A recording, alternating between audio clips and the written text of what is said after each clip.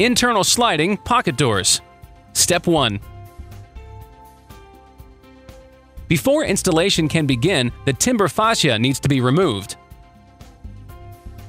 For installing the rack and drive unit, follow the instructions in Step 2 and 3 of the patio door installation.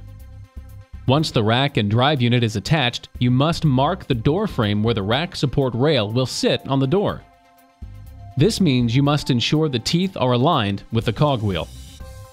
Now remove the drive unit and measure up 3/4 of an inch or 20 millimeters from the marking you made on the door frame. Completely remove marked area to make room for the rack as the door opens and closes. Drill a hole using the 1/2-inch drill bit where the marking is made on the frame.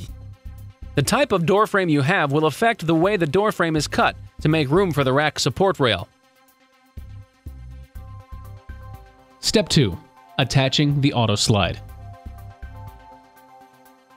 Once the door frame has been prepared, refit the drive unit and attach the rack. You marked it earlier using 1/2-inch self-tapping screws. When attaching the rack, ensure it aligns with the cogwheel on the drive unit. Dip switch 5 needs to be on before the door calibrates itself.